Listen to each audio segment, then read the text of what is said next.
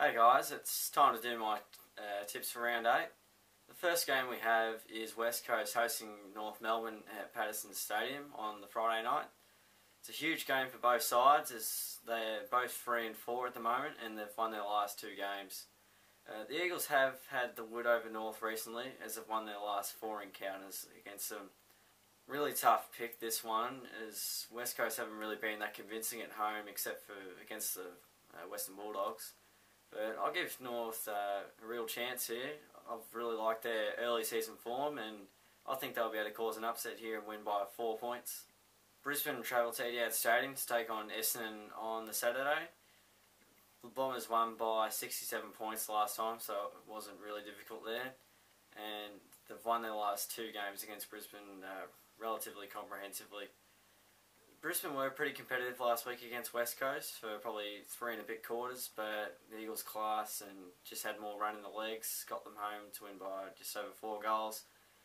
Essendon really shouldn't struggle here. I think they'll get a big win against Brisbane by 75 points.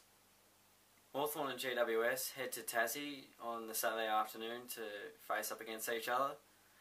Hawthorn coming off a really good win against the Swans last week with a great 4-quarter performance, faced a Giants outfit who haven't even won a game yet. The last time they played, it was Hawthorn getting 53 scoring shots and they won the game by 162 points and could have been a whole lot more. They kicked 28 goals, 25, so it was a pretty easy 162 point victory there. Hawthorn should have a day out. I think they'll win by 150 points.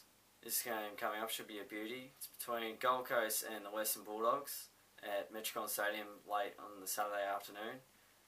It was Gold Coast getting a really big win against Melbourne last week by 10 goals, and that's their biggest win in the club's short history. The Western Bulldogs were really good last week against North. They were very competitive for 3 quarters, but then they faded away in the last quarter and they lost by 9 goals in the end, which was a little bit disappointing. In 3 games, these 2 sides have played against each other. The Western Bulldogs have won all of them, and the most recent game was at TIO Stadium with Western Bulldogs winning by 38 points.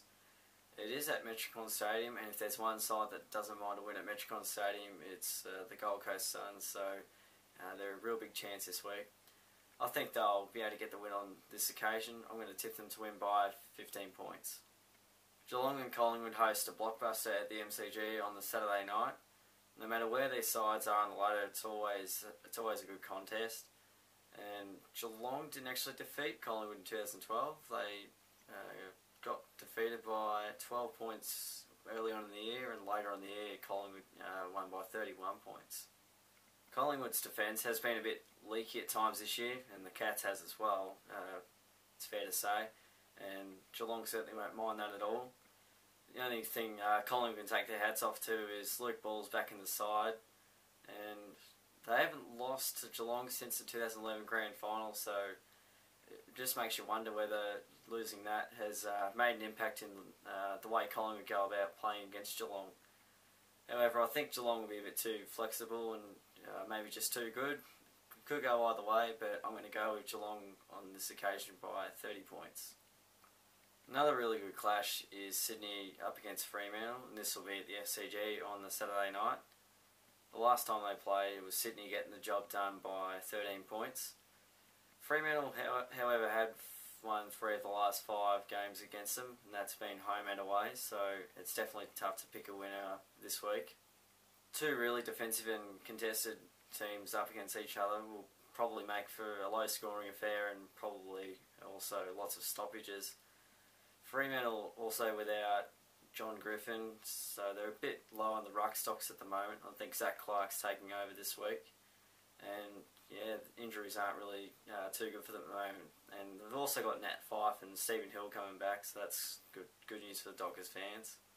It's a game that could go either way because these 2 teams are so evenly matched. Although Sydney, I think they'll be really keen as mustard to make amends for their poor performance against the Hawks last week, and Fremantle with their injuries doesn't seem to be too good, even though they have defeated Collingwood last week, which was an upset. Sydney are also at home, should be pretty handy for them. I think they'll win by 27 points. Carlton host Port Adelaide at Etihad Stadium on the Sunday. It's just a must-win game for the Blues, and I'll say this a fair bit, otherwise finals footy is just basically out the window. They've got Jared Waite coming back into the side, they've got Gibbs and probably Carazzo as well, so injuries not really an excuse for them. Last time it was Port Adelaide upsetting the Blues, winning by 54 points at Amy's Stadium. They absolutely thrashed them in the end. Even though Port did win that night, Carlton have won the previous 4 against them, so they don't mind matching up against the power. The last time they played at Etihad Stadium was in 2008, and they've just played at Amy's Stadium pretty much every year. And that day it was Carlton getting the win by 66 points. It's also a must-win for Port Adelaide as well. I don't think they want to lose 3 on the trot. That will make their supporters a little bit concerned. Carlton should be good enough. They just, as I said, they need to win it. Otherwise, they might as well just kiss their finals hopes goodbye. But I'm reluctantly going with them by 19 points. Melbourne face Richmond at the MCG on the Sunday with what is a huge task ahead of them. Just at the moment, it doesn't seem like they have any passion or purpose with the way they play. It's quite sad, really. The last time they played against each other, it was Richmond getting the job done by 23 points, so there wasn't a whole lot in it. The Tigers have won the last 3 against them, so they haven't really struggled against them in recent times. They've also got a few stars back into their lineup this week, so it could make for a belting. Richmond shouldn't have too many concerns here. I think they'll be able to get the job done by 67 points. The final match of the round is Adelaide up against St Kilda, which will be at Amy's Stadium with what should be a fascinating contest. The last time they were up against each other, it was Adelaide winning by only 4 points at Amy's Stadium. The Saints kicked a few goals late and really made the margin look pretty respectable. Riewoldt seems to be in career best form for the Saints at the moment, or arguably career best form. And even though their recent record at Amy hasn't been convincing, I'd give them a fair income chance to potentially cause an upset this week. From previous games, it seems Kurt Tippett's been the match winner. He's been quite a catalyst against St Kilda. And without him, obviously now, he's at Sydney, and without Tex Walker for the rest of the year, so just might make things a little bit interesting. I'm going to tip the Saints in an upset by 13 points. So those are my tips for round 8, and on a shocking week last week, I reckon those upsets any other day of the week would not have been upsets.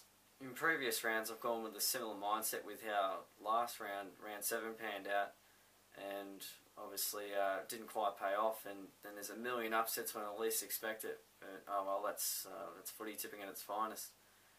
Comment your tips for round 8 if you want. And thanks for watching as always, and I'll see you guys all soon.